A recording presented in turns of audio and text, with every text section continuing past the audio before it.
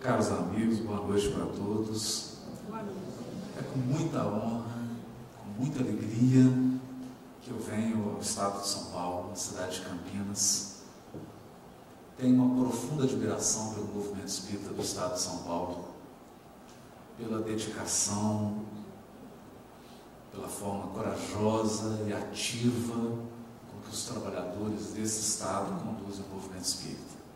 Por isso quero agradecer a Cristina, e agradecendo ela, agradeço à USE e ao Movimento Federativo do Estado de São Paulo. Quero fazer aqui uma homenagem singela, mas de coração, a Terezinha de Oliveira. E me sinto até emocionado de estar na casa dela, no Centro Espírita Allan Kardec. Esse grupo que contou por muitos anos com a sua presença íntegra, com a sua visão honesta, sincera do Espiritismo, que formou tantos corações. Pessoa que eu tive a honra de conhecer aqui em Campinas e dividir com ela uma exposição em Pedro Leopoldo. Tenho certeza que se ela não estiver presente é porque tem um compromisso mais importante. E estando ela presente, receba meu carinho, meu abraço de gratidão, de reverência a essa grande espírita brasileira que foi Terezinha de Oliveira. Nessa noite nós gostaríamos de convidar os corações que nos ouvem a uma reflexão sobre a vida íntima de cada um de nós. Uma reflexão guiada por uma obra gigantesca. Embora pequena no seu volume, essa obra é extensa no seu conteúdo. Falamos do livro Pensamento e Vida, psicografado por Francisco Cândido Xavier, ditado pelo Espírito Emmanuel. Mas o próprio benfeitor adverte, já no prefácio da obra, que trata-se de uma cartilha para os reencarnantes. Uma cartilha oral. Algo feito com carinho, com dedicação, mas com o objetivo de ser breve e ir direto ao ponto, abordando aqueles temas que são estratégicos para alguém que pretende tirar o máximo proveito da sua existência corporal, da sua experiência reencarnatória. No prefácio dessa obra, Emmanuel nos diz: nosso pensamento cria a vida que procuramos. Nosso pensamento cria a vida que procuramos através do reflexo de nós mesmos, até que nos identifiquemos um dia, no curso dos milênios, com a sabedoria infinita e com o infinito amor que constitui o pensamento e a vida de nosso Pai.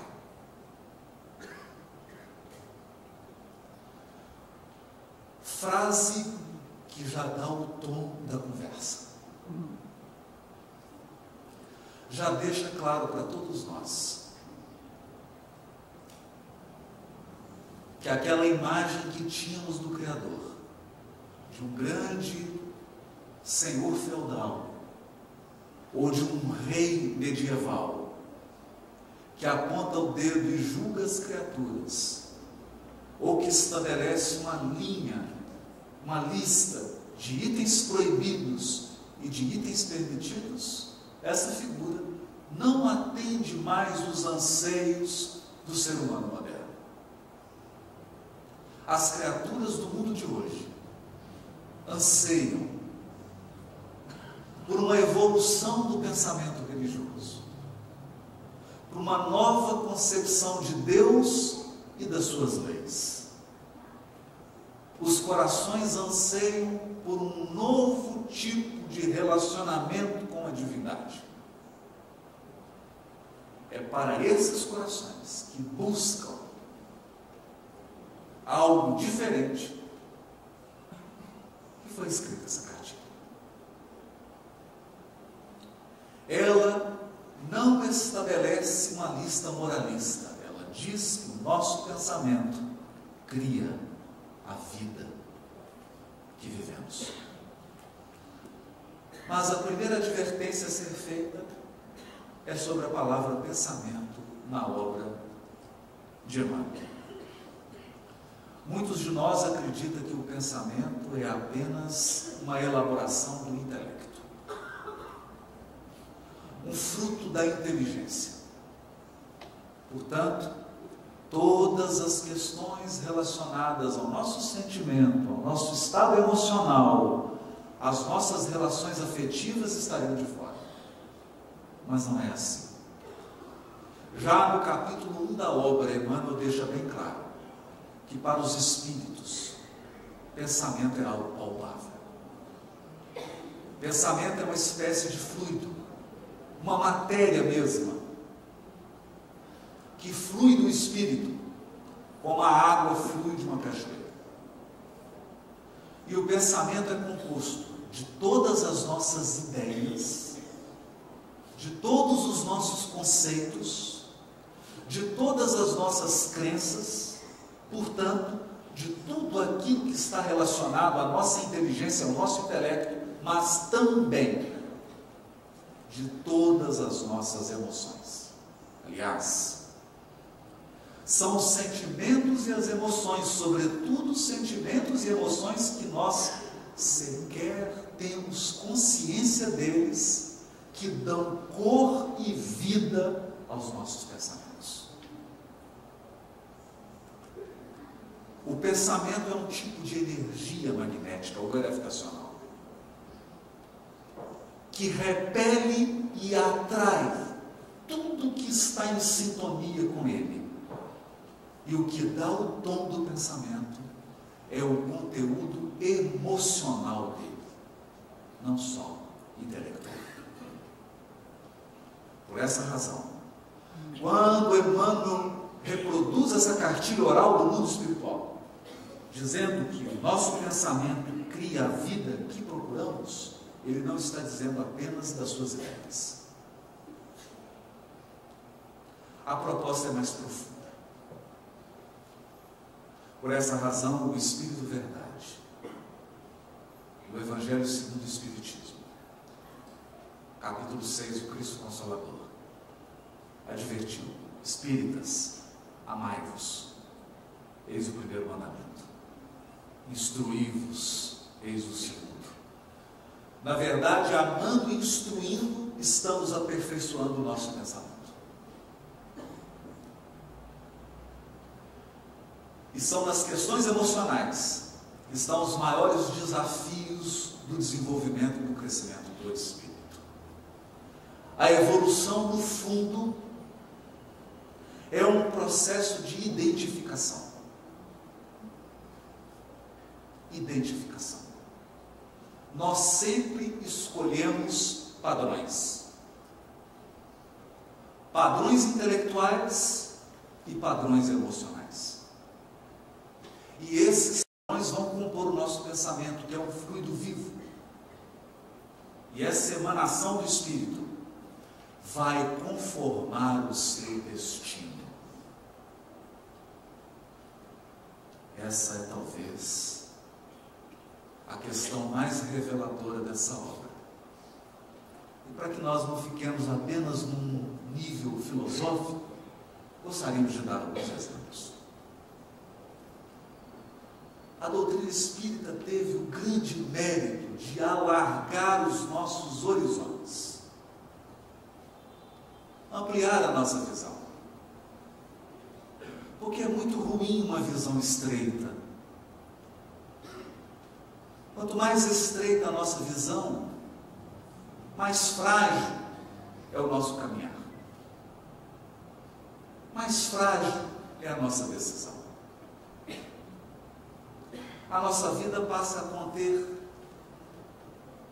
furos, dificuldades que não se sustentam dependendo do tipo de experiência vivida pelo Espírito.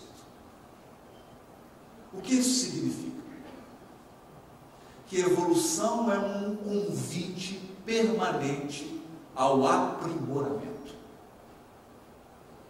Portanto, veio o Espiritismo e nos disse: você é um espírito imortal. Isso é muito relevante. Muito relevante. Porque o mundo inteiro grita. Milhões e milhões e milhões de pessoas em todas as latitudes e em todas as longitudes do planeta são educadas para acreditarem que vão morrer. Nascem e vão morrer. E diariamente se despedem do mundo, das mais suntuosas metrópoles aos mais acanhados interiores, vilarejos, vilas, criaturas que chegam ao mundo espiritual desavisadas, como se fossem cegos tateando nas sombras, porque viveram acreditando que morreriam e, portanto, fizeram escolhas provisórias. Porque se você acredita que vai morrer, as suas escolhas são limitadas. A sua visão não é de longo alcance. Você vive de forma acanhada. Você vive com medo, inseguro, com um sentimento de fatalismo, tomado por uma tristeza inconveniente que insiste em acossar o seu coração, mesmo nos momentos mais felizes. Você vive temeroso. E esse temor não é tanto maldade. Já diria o Cristo ao apóstolo Levi: Levi, entenderás um dia que os homens são mais frágeis que perversos. Essa crença de que vão morrer fazem as criaturas fecharem em si mesmas e serem tomadas de um sentimento de conservação.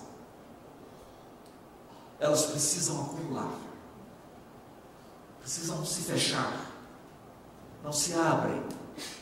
Elas se trincheiram como se fosse uma guerra, um medo. E no auge desse fenômeno do materialismo no mundo, nós temos hoje algumas síndromes, e uma delas, o medo do envelhecimento. Nunca na história da humanidade se temeu tanto o envelhecimento. As pessoas ficam apavoradas. Não lidam bem com isso. Porque acreditam que vão morrer. Então nós acreditamos que pelo simples fato do Espiritismo ter gritado ao mundo: ninguém morre, ele já prestou à humanidade o maior serviço que poderia ter prestado. Ele diz: você é imortal. Seu corpo morre. Bom, eu fui autorizado pela direção da casa, pela USA, a dizer isso. Todos aqui vão morrer. Inclusive eu. Mas a morte é uma passagem para uma vida mais ampla e mais exigente. Mais exigente. Vamos chegar nesse ponto. Outra questão que o Espiritismo contribuiu para a evolução do pensamento religioso do mundo foi dizer às criaturas: você não teve e não tem apenas uma vida. Então, não perca tempo mas também não seja precipitado. Muitas vezes nós confrontaremos situações e corações que nos trarão problemas que não podem ser resolvidos em uma única vida. É quase uma pretensão louca querer que alguns corações se transformem nessa vida, porque eles vão precisar de muitas. E alguns problemas que nós vamos viver não podem ser resolvidos nessa existência. Então é preciso conjugar resignação e iniciativa. Porque se você tiver só iniciativa, você vai sofrer muito. Porque só iniciativa você vai acreditar que pode mudar tudo. Não pode. Não agora. Mas se você tiver só resignação, você não sai da cama. É preciso equilibrar. Essa visão da pluralidade das existências, das muitas vidas do Espírito, é consoladora, mas ela também é desafiadora. Desafiadora. E o que ela nos desafia? Ela nos desafia se nós estivermos dispostos a ir além da superfície. O que é difícil. Muitos repetem num jargão: esse problema que eu tenho é um problema de karma.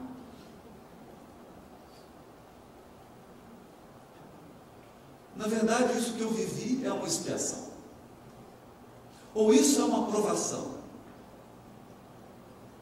Surge então aqueles que decidiram fazer a viagem da autotransformação. A seguinte pergunta: quando começou esse problema e por quê? Então eu vou dar um exemplo assim, mais simples. Você olha para sua sogra e se pergunta: quando começou esse problema? Não, brincadeira. Não, brincadeira. Você olha para um chefe, para alguém de sua relação, e fala: quando começou esse problema? Mas se você para na pergunta quando,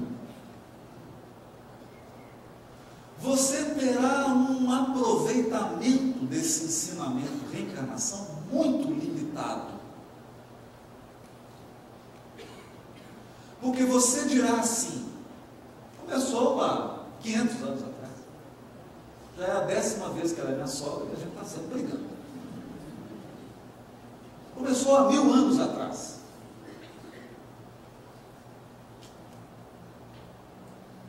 E se contentará com uma resposta que é numérica. E talvez você faça uma lista dos problemas novos e dos problemas velhos. Esse problema meu, ele tem 2000 anos, esse aqui tem 500, esse aqui tem 200, esse aqui tem 50 anos, esse aqui tem 2000 anos.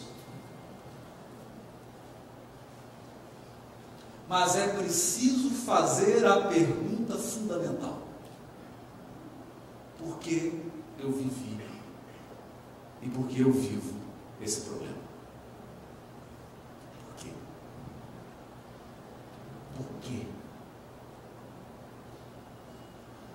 Se você teve a coragem de fazer essa pergunta, ouvirá então essa frase luminosa do benfeitor Emmanuel: o nosso pensamento cria a vida que procuramos. O que nós estamos dizendo? Nós estamos dizendo que dentro de você tem uma multidão de pessoas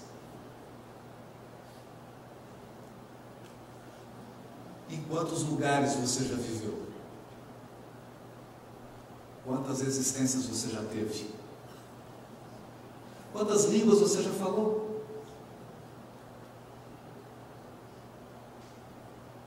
Com quantas pessoas você já se relacionou? Quantas profissões você já exerceu?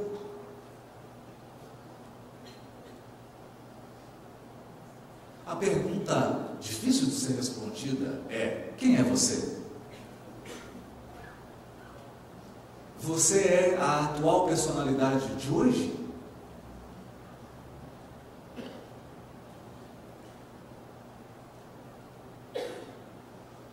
Ou a atual personalidade de hoje é uma etapa da sua jornada? Então, quando Jesus se encontra com o endemoniado de Gadareno, ele pergunta: quem é você?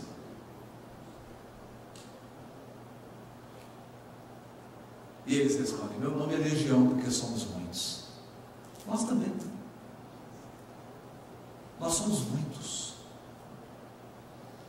Muitas experiências,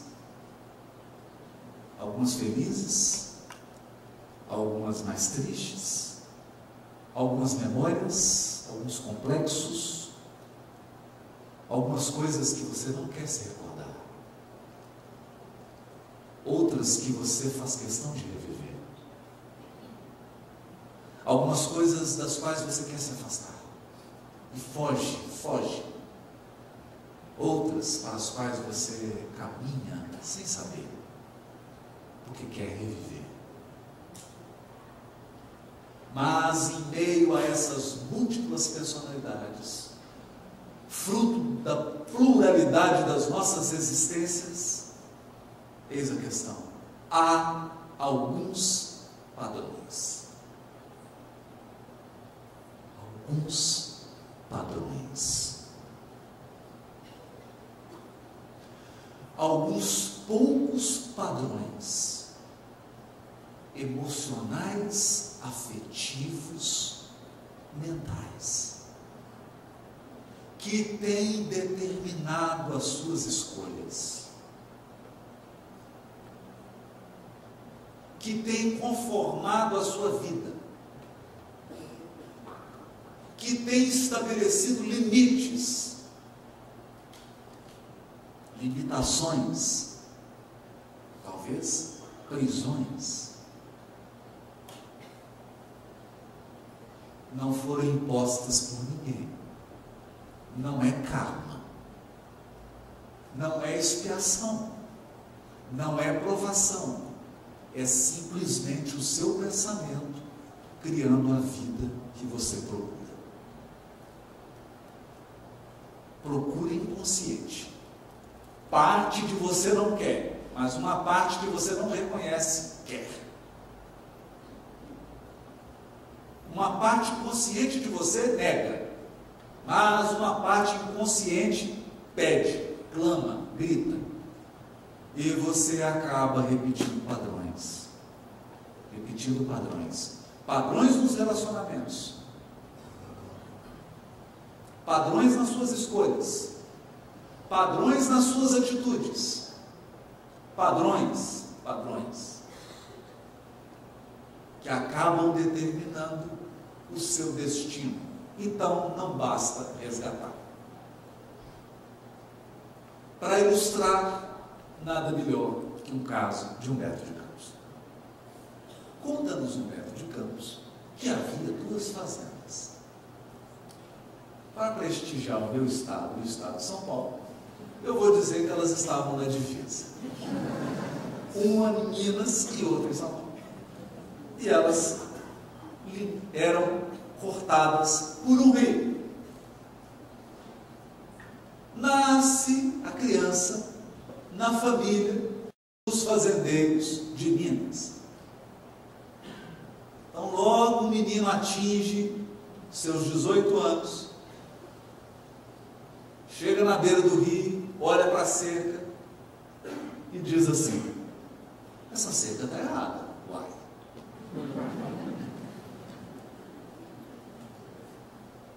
Essa cerca está errada. a nossa propriedade não para aqui. Ela vai para além do rio. E o que faz? Muda a cerca. Briga entre as famílias, tiroteio, ele mata e morre com um tiro. Chega no plano espiritual. E agora? Os espíritos avaliam, reúnem as duas famílias, vamos resolver esse problema. Quem estava na família de São Paulo, nasce na família de Minas. Quem estava na família de Minas, nasce na família de São Paulo. Nasceu ele do outro lado, agora da fazenda de São Paulo. Criança inteligente, ativa, chega aos 18 anos, vai para a beira do rio e olha, essa cerca está errada.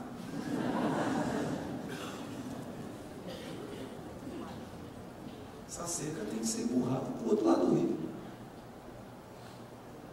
Invadir a nossa propriedade. E os antigos falam, não mexe com isso, já deu briga, já deu morte. Seu bisavô morreu para ele mesmo. O que ele faz? Muda a cerca. Tiroteio, briga, mata, morre de novo. Chega no mundo espiritual. E agora? Bom, agora vocês já perderam 200 anos com isso. Vamos voltar tudo para o início. Esse é o caso mesmo do médico, não estou inventando, não. Se o caso é verdadeiro, eu não sei. Mas ele é verossímil. Eu já vi coisa parecida. Volto para o mundo espiritual. E agora? 200 anos. Reencarnou, resgatou, mas resolveu? Não. Porque viveram a experiência, mas o pensamento não mudou. Quando nós dizemos pensamento, na linguagem de Allan, os padrões emocionais, afetivos e mentais mudaram. Mudaram? Então, e agora como é que vai ser? Não, agora você vai nascer de novo na família mineira. Todo mundo que é de São Paulo nasce na família paulista. Vamos começar. E aí o anjo guardião falou assim, você vai me prometer uma coisa. Eu não quero ver você numa distância de 1,5 km dessa cerca, pelo amor de Deus. Esquece, escuta, pensa, eu tenho trauma de cerca. Repita comigo, eu tenho trauma de cerca, eu tenho trauma de cerca. Nasce a criança, chega aos 18 anos. O que acontece? Voltam os padrões. Porque o nosso pensamento cria a vida que procuramos.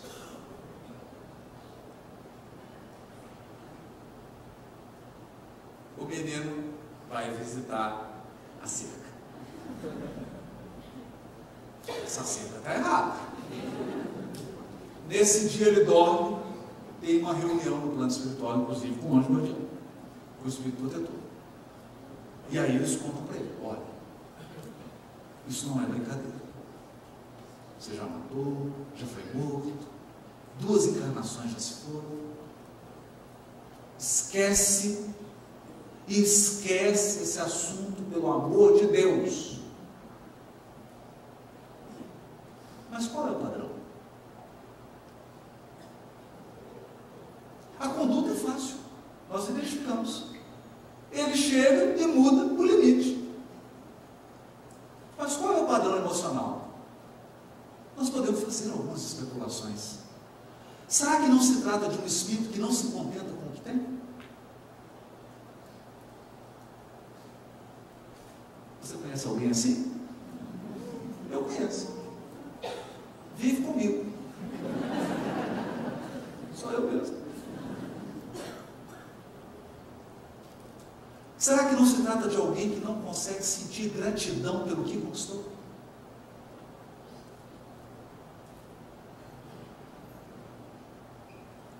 Porque a questão é que se você tem dificuldade de ser feliz com o que você já tem, não adianta muito aumentar. Você vai continuar infeliz. padrão. Nós podemos pensar no outro, o padrão da transgressão. O indivíduo gosta da adrenalina de transgredir.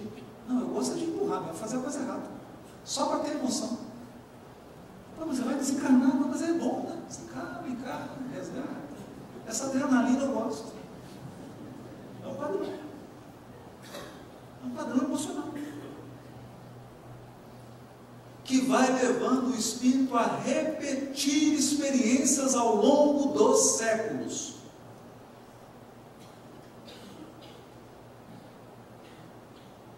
Ao longo dos séculos. Bom, como se resolveu o caso? Não sabemos. O conto acaba no verso que nós não disse. Deixou suspense, deixou em aberto.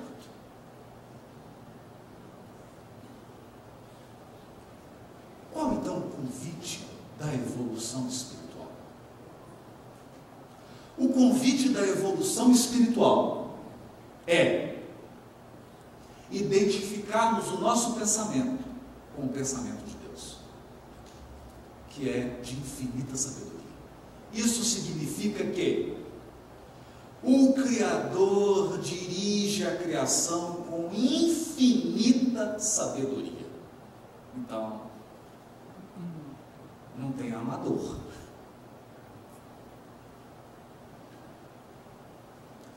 Não tem sorte. Não tem acaso. Deus dirige o cosmos e a nossa vida individual com infinita sabedoria. Infinita sabedoria. A pergunta é: nós temos adotado a sabedoria em nossas escolhas?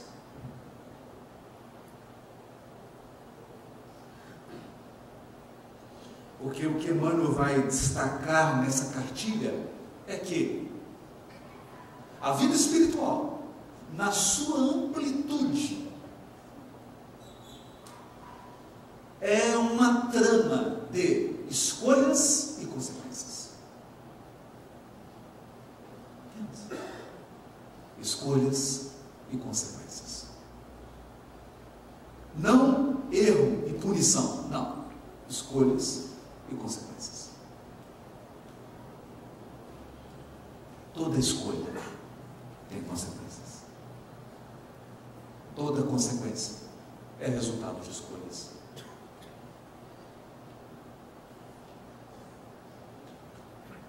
Algumas consequências são fruto de escolhas anteriores, mas são escolhas. São escolhas.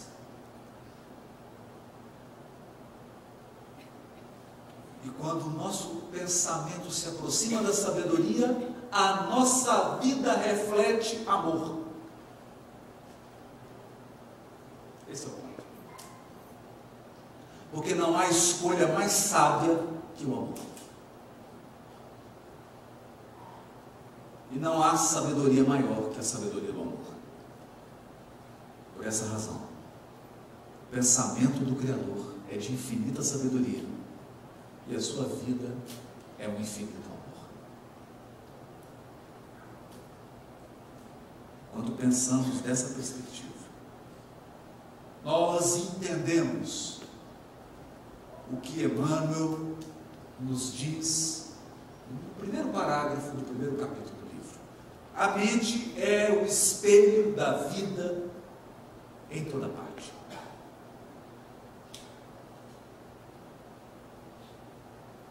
O que nós concluímos disso? Algo difícil de aceitar. Toda a sua vida, tudo o que te acontece, todas as suas relações, são um pedacinho de você mesmo.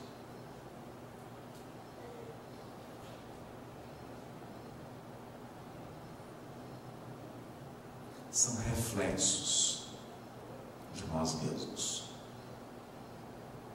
Nós plasmamos a vida.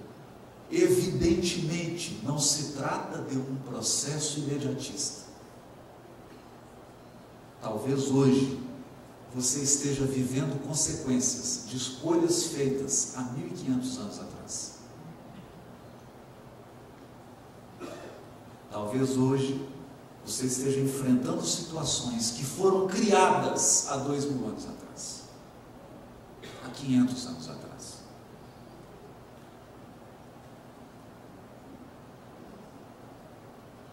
Porque a lei divina é pedagógica, ela jamais vai te apresentar um problema que você não seja capaz de solucionar.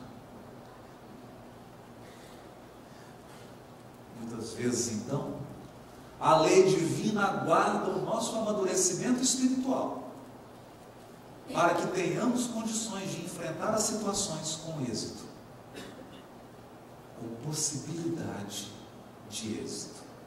Embora o fracasso esteja sempre nos rondando, mas com possibilidade de êxito.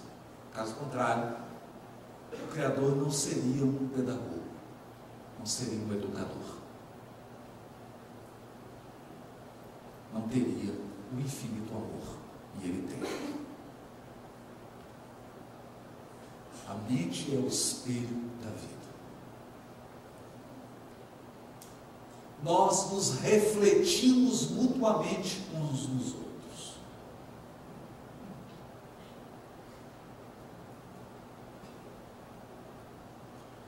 Eu preparava essa reflexão de hoje e fiquei pensando em algo que li, que nos dizia que cada coração que se relaciona conosco é como um terreno. Um terreno que possui as suas áreas cultivadas e as suas áreas não cultivadas. Então, quando você trava relações no grupo espírita, na rua, no trabalho, relações afetivas, na família, etc. As suas áreas cultivadas interagem com as áreas cultivadas do outro.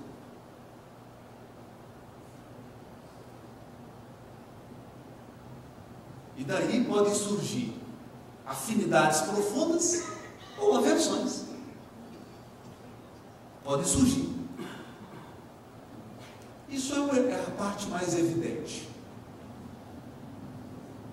Então, você é mais paciente e o outro é mais ansioso. Você é mais ansioso, o outro é mais paciente. Como a vida tende para o equilíbrio, se você é muito paciente, você vai ter muitos ansiosos ao seu lado. Se você é muito ansioso, você vai ter muitos pacientes ao seu lado. Porque ambos precisam aprender o equilíbrio. Se você é muito ativo, estará cercado de pessoas mais passivas. Se você é muito passivo, estará cercado de pessoas ativas. Deus é pedagogo. E geralmente Ele faz isso na família. Para não ter jeito de fugir da lição. Mas há um aspecto menos evidente. Todo coração possui áreas não cultivadas.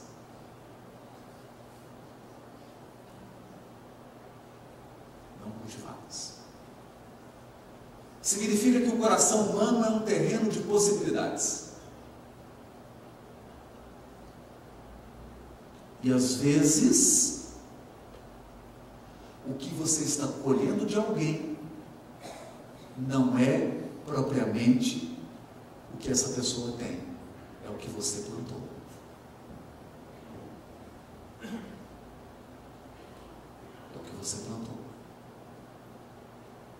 Então nós temos indivíduos que são extremamente grosseiros e agressivos. Ele vai encontrar alguns corações que são grosseiros e agressivos como ele. E aí geralmente ele vai dizer: nossa, fulano é tão agressivo.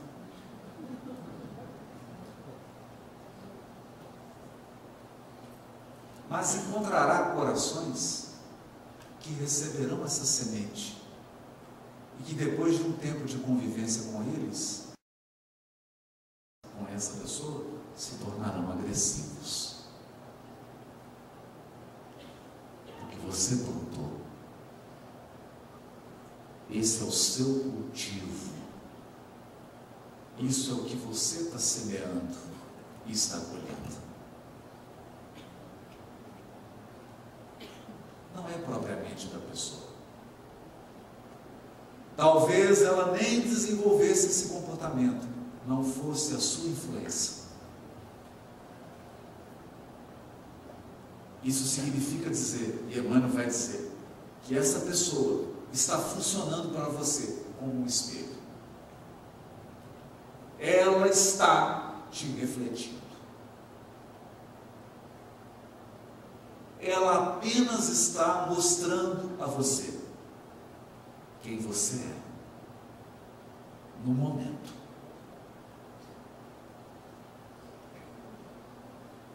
As criaturas refletem-se reciprocamente. Refletem-se reciprocamente. Daí então, prossegue Emmanuel, dizendo que a nossa mente ergue-se na terra para Deus sob a égide do Cristo, a feição do diamante bruto. Ergue-se. Nesse sentido, quando o Espiritismo aponta o Cristo como um modelo,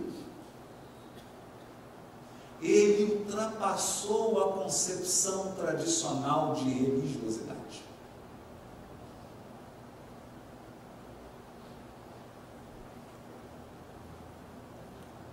Não se trata de criticar, mas de apontar as limitações. Durante muitos séculos, nós olhamos para o Cristo crucificado e o adoramos. E o reverenciamos. E nos entregamos a rituais para honrar a sua memória, para reavivar a memória dele. E encaramos o Cristo como algo extremamente distante de nós. Foi uma experiência. Foi um degrau da nossa ascensão evolutiva. Hoje, a doutrina espírita faz um convite profundo a cada um de nós. Ela não propõe que nós percamos o respeito, a reverência, a gratidão, a memória, o amor, o carinho pela figura do Cristo. Mas ela nos pede um passo adiante. Ela nos pede o sentido de conformação, de reconstruir-se, de aproximar o nosso pensamento, as nossas ideias e os nossos sentimentos ao padrão do Cristo, para que a nossa vida passe a refletir padrões da vida do Cristo.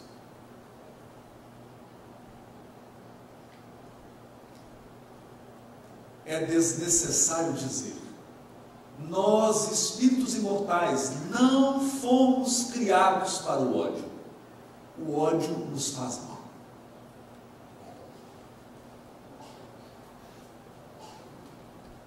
O ódio nos perturba psiquicamente. Ninguém que odeia consegue permanecer saudável, psicologicamente, emocionalmente e fisicamente. O ódio vai provocar distúrbios emocionais, distúrbios psíquicos, depressão, às vezes até suicídio. E seguramente distúrbios físicos, gastrite, problemas nervosos, câncer. Nós não fomos criados para a mágoa e para o ressentimento. A mágoa e o ressentimento é um veneno que nos corrói aos poucos. Todos sabemos disso. A primeira corrosão que a mágoa provoca no seu coração é que ela tira a sua esperança no futuro. Porque você se apega à memória do passado e não consegue mais enxergar as possibilidades do porvir.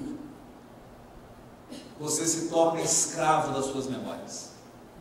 E você passa a ler o mundo pela experiência negativa que você viveu. A mágoa te escraviza. Nós não fomos feitos para ela. Nós não fomos feitos para a inatividade. Nós somos criados para o trabalho, para a criatividade, para a bondade, para a ação construtiva.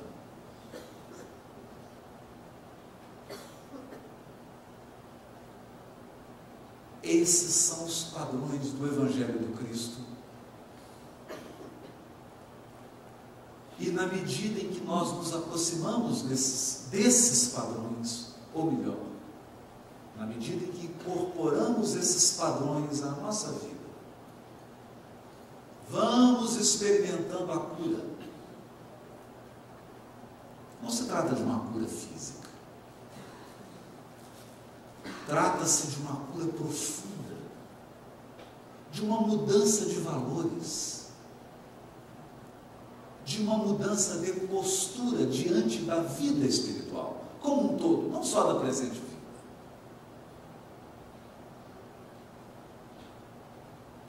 É disso que fala o Espiritismo quando toca no nome de Jesus. Por essa razão que nós nos recordamos aqui, saudosamente, das apostilas de Teresinha de Oliveira, estudando ali as passagens do Evangelho, recolhendo lições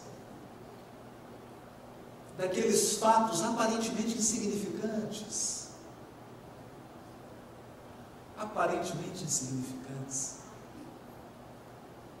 extraía o conteúdo espiritual para que aquilo se transformasse em experiência prática, num auxílio na tomada de decisões, mas sobretudo em uma ferramenta poderosa de mudança de padrões. Mudança de padrões. Na qualidade de espíritos imortais, compareceremos sempre, sempre, sempre, sempre a um único tribunal, que é o da consciência. A questão é que a vida espiritual possui uma peculiaridade. Quando você perde um invólucro carnal, é difícil se esconder.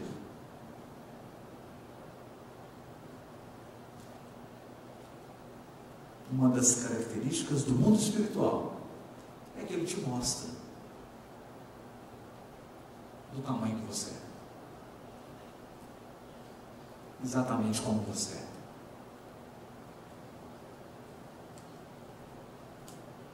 Ele mostra com mais precisão os seus padrões. É por isso que nós vamos encontrar um médico famoso na terra, na qualidade de um necessitado no umbral, André Luiz.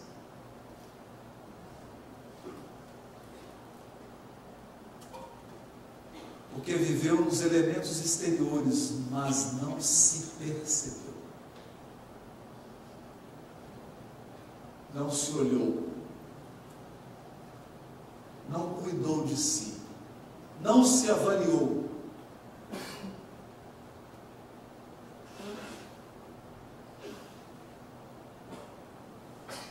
O certo é que a obra termina com o capítulo amor. Para dizer que nós estamos todos mergulhados no infinito amor de Deus.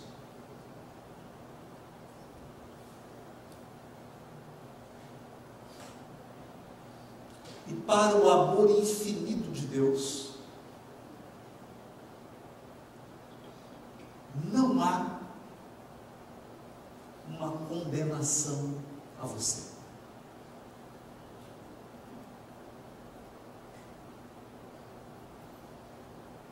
O amor infinito do Criador não te condena. Ele te enxerga. É diferente. Ele não aponta o dedo, ele te devassa. Te descortina. Tira os véus. E te auxilia a ver.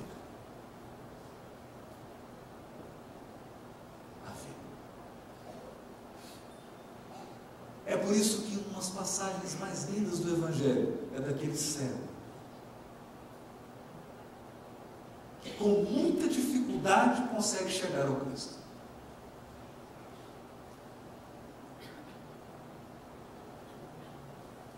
Como todos que acreditavam que os seus males eram físicos apenas, procuravam o Cristo para serem curados fisicamente. E a maioria regredia. Era curado e voltava a adoecer. Mas esse chega diante do Cristo.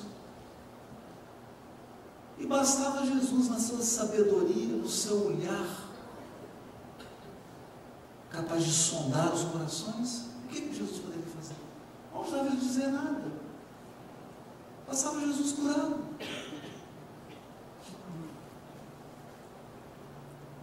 Mas Jesus faz a pergunta decisiva: o que queres que eu faça?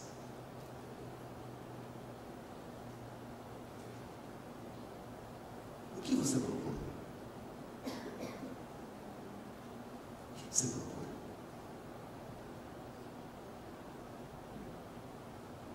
E esse homem dá uma resposta que vai além da sua limitação física.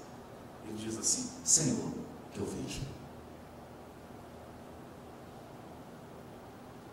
que eu enxergue. Você não será mais a mesma pessoa depois que enxergar. Se você enxergar, se você perceber, se você visualizar quais são os seus padrões, quais são as linhas que estão definindo o seu destino espiritual, quais são os elementos que estão embasando as suas decisões e escolhas mais profundas, se você enxergar, você não será mais o mesmo.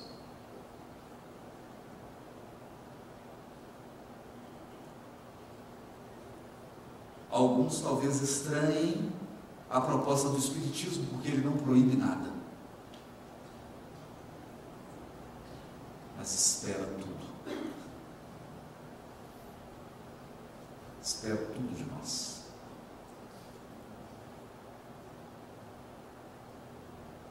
Ele não fará aquilo que só você pode fazer. Ele não vai alterar seus padrões. Ele apenas, se é que eu posso chamar isso de apenas, auxiliará para que você veja, enxergue,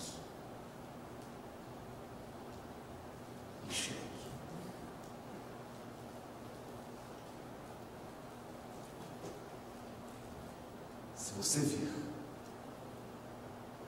se você olhar, fará o que fez Bartimeu, seguirá. Seguirá. Não é fácil seguir. Não é fácil. Há alguns elementos difíceis em seguir o Cristo. E ele disse para Simão: crê em mim, te levarei aonde não queiras ir.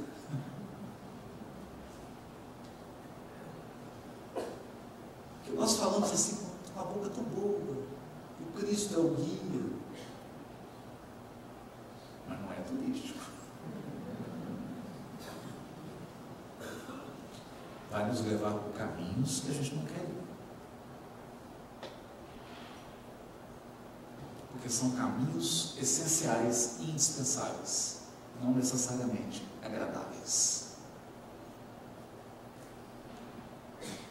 Seguir, então, pede primeiro enxergar, admitir, convencer-se, para então conformar-se, no sentido construtivo e criativo. No sentido construtivo e criativo. É por isso que nós adoramos e gostaríamos de encerrar citando essa lição linda de Teresa de Ávila. Teresa de Ávila caminhava nos arredores da região em que ela vivia e sobreveio uma tempestade enorme. Teresa de Ávila foi aquela missionária cristã que trouxe uma proposta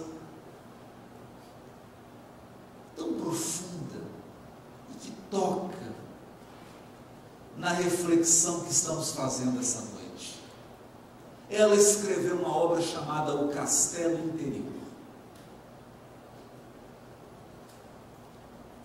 E ela dizia que a nossa intimidade é um grande castelo. Naqueles cômodos mais extremos estão os bichos peçonhentos. A poeira, a sujeira, o mau cheiro, o medo. É o nosso ego, como diz a benfeitora Joana de Ângeles. O ego, com seus medos, com seu egoísmo, com seu orgulho, com seus padrões superficiais. Mas quando você vai se aproximando, há no centro um cômodo luminoso, que é o local em que você se comunica com Deus. Onde Deus fala com você. Fala como? Não com palavras. Fala despertando em você sentimentos. Sentimentos que te dão a certeza de que você está no caminho certo. É assim que Deus comunica. Mas para chegar nesse centro, diz Teresa de Ávila, quanto mais você se concentra, quanto mais você se conhece, quanto mais você olha para dentro de você, na medida em que você se esforça por se conhecer, surge a louca da casa. A louca da casa é uma doida varrida que mora dentro de você e que assim que você deseja se conhecer, ela começa a bater panela, gritar e fazer o maior escândalo. É mais ou menos assim. Começa a reunião e todos dizem, vamos fazer a prece. Pai de infinita bondade, você está assim, amanhã tem que pagar a conta de luz. Está vencida, é a doida da casa.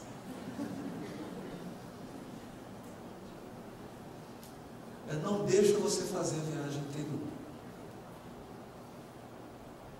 Essa mística da Espanha,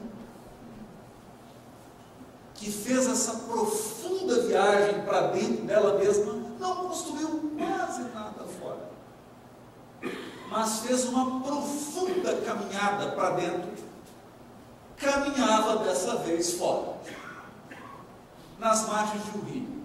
Veio uma grande tempestade. Ela escorregou, caiu dentro do rio, estava se afogando. E ela então deu aquele grito com o seu pensamento: Jesus, por favor, me acode. Ela então sentiu que mãos tocavam nas dela e a tiravam da água. Uma mão forte pegou a dela e tirou ela para fora do rio. Quando ela recobrou, ela olhou, era o Cristo.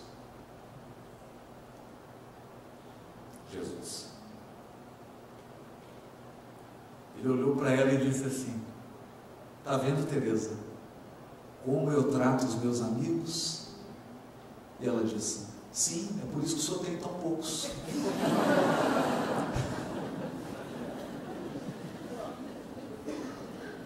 Essa conformação criativa,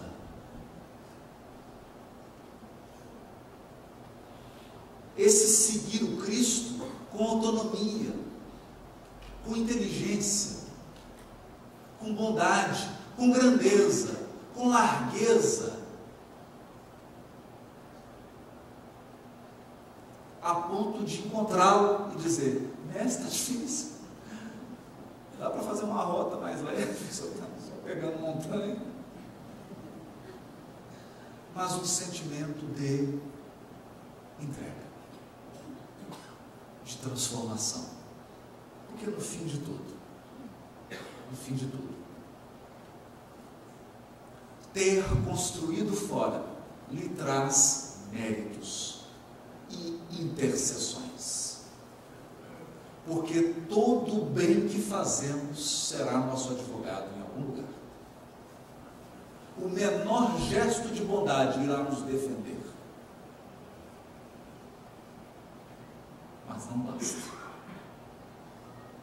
O que garantirá a nossa estabilidade e a nossa real felicidade é aquilo que foi construído na nossa intimidade.